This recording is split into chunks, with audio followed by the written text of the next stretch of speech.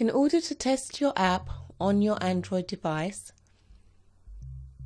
you need to download MIT AI2 Companion from the Google Play Store. Just put in MIT AI2 Companion into the search and install it onto your device. Once it's installed onto your device, it should look like this. If you have an app to test, you can do it now. If you haven't, then just simply click and drag a button into the viewer, like so. We're going to change the text on the button because by default it says text for button 1. We're going to change it to test button, and you do that in the properties under text. We are now going to change the font size, make the text bold, and change the background colour of the button, like so. And the properties for those are here, here, and here. Okay, so now we're going to get just this button that appears here to show up on our Android device. First, you need to click on Connect.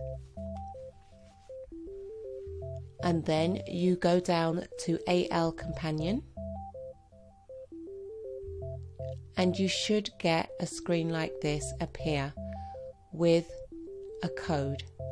Make sure you remember the code. Then go over to your Android device and you're going to double click on the MIT AI2 Companion. Once you've double clicked, your screen should change. You're then going to tap in the white box in order to bring up the keyboard. You enter your code and then you click on Connect with Code. It is possible to use your scanner that you have on your Android device in order to connect as well. All you have to do is click Scan QR code and scan the code.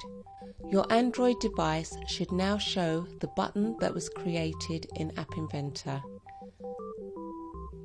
Now let's change the background colour from pink to blue. You simply go back to App Inventor. You can see in the properties section the background colour. And you just simply change the colour.